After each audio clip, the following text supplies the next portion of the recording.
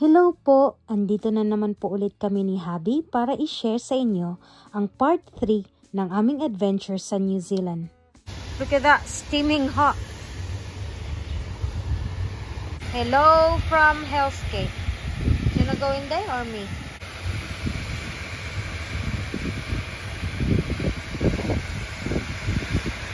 Nandito po tayo ngayon sa Hell's Gate, which is located in Rotorua, New Zealand.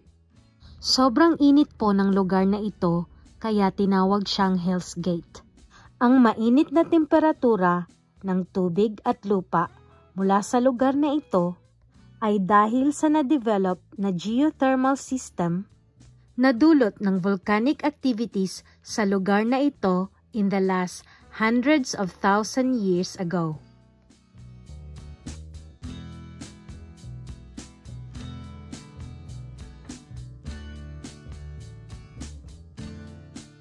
So white, guys, it looks like a snow.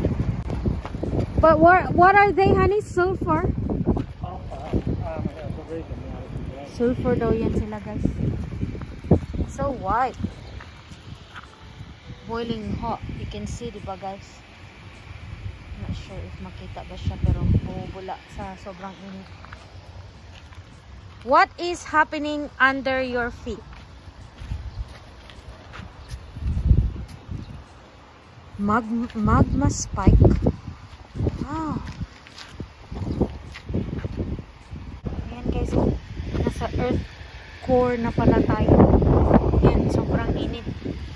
That is why it's called Hell's Gate, because it's super duper hot, burning water. Okay? And siya daw ang nagsabi na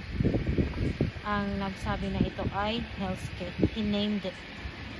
During his week-long visit, the local Maori were so taken by the playwright that from this time on, they have allowed the area to be known in English as Hell's Gate.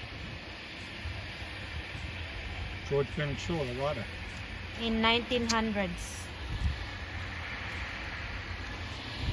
Yan siya, guys, ang writer. George Bernard Shaw ang tumawag sa area na ito na Hell's Gate.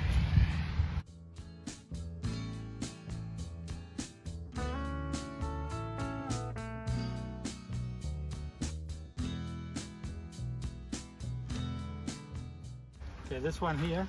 Yeah. This pool was named after our local Maori princess who tragically took her life, resulting in the area being called Tikatirachi after her mother found her body. This pool is approximately 50 meters deep.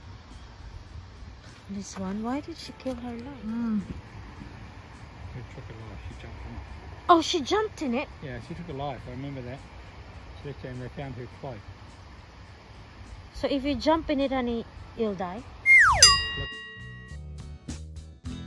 And this one on the other side is 98 degrees Celsius. This is really hot. 98 degrees Celsius. The bukal-bukal na. This pool appears as a dramatic black crack in the ground. This black colour is caused by sulfides and suspended carbons, forming a graphite-like appearance. The pools are approximately 20 meters deep, with an average pH of 2.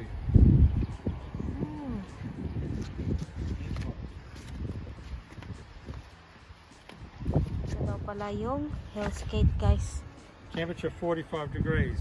The large hot pool has no visible inlet and is constant motion during rising gases. It was given its name by famous playwright George Bernard Shaw when he visited early 1900s. 25 meters deep. The baby Adam, see? Baby Adam daw yan. See baby Adam over there? Tawag dyan, guys.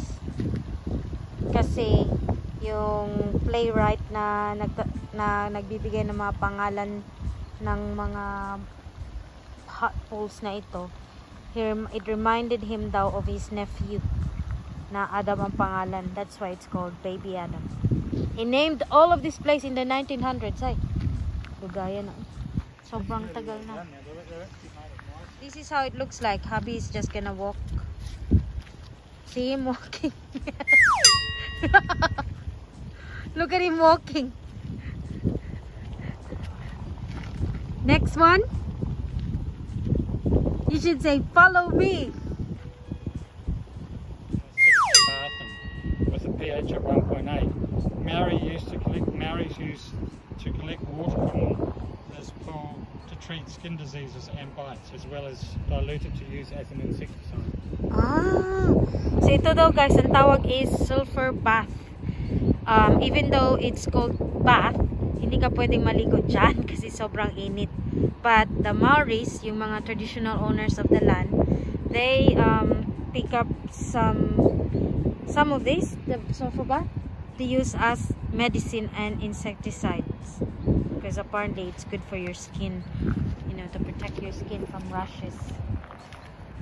And now my hubby is walking again.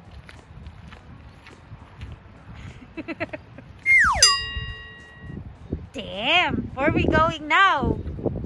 Yan na guys, ganito talaga lahat ng itsura guys, kahit saan. Yung naririnig nyo na parang yan yung ano, usok na lumalabas doon sa isa sa mga thermal pools. Yan na sabi, malayo na siya, habulin ko na. Inferno pool, because if you drop anything there, it will just melt it. What's amazing is that you could be walking around this one area and all the pools are different and all the temperatures are different, all in the one area. So kahit nasa isang area lang daw, ay iba-ibang elements at temperature ang makikita mo sa area na to. So you've got to really pay attention because the whole ground has got different temperatures. It's incredible. This must be one of the hottest guys, being Inferno pool. Yan naman guys, kung gaano kainit yan. Umuusok.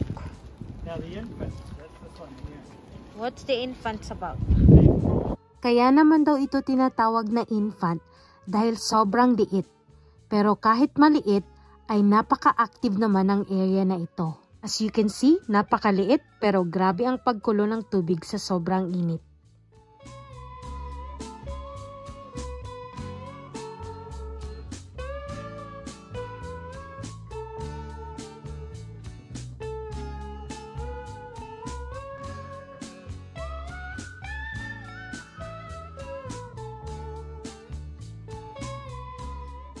Siya ay para ka daw naglalagay ng tubig sa frying pan.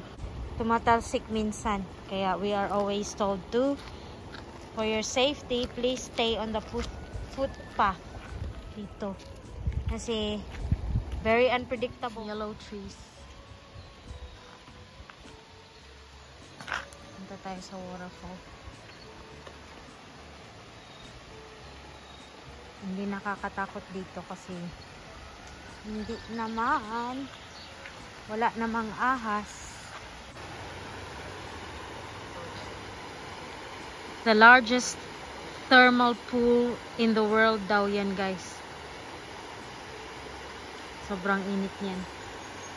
Are we allowed in it? We are not allowed in it guys. Mga native lang dito sa New Zealand, yung tinatawag nilang Maori. Maori or Maori? Maori. And there's Javi there. Hi. Beautiful. Ang ganda ng... Look at the yellow trees. It looks yellow. Due to boiling activity, erupting water can reach heights of over 3 meters. On each side of the main pool are 2 others with different colored water. These were caused by an eruption and are fed from a different underground reservoir in the main pool. This is the hottest area of the Hell's Gate, and it comes in different colors. Did you say? Different. It's got 3 different pools. Oh my God! Look, hindi nyo na nga makita guys. Sobrang pagbukal-bukal, pagkulo-kulo. Kulo-kulo ba? That's hot. Ah. Deep violet.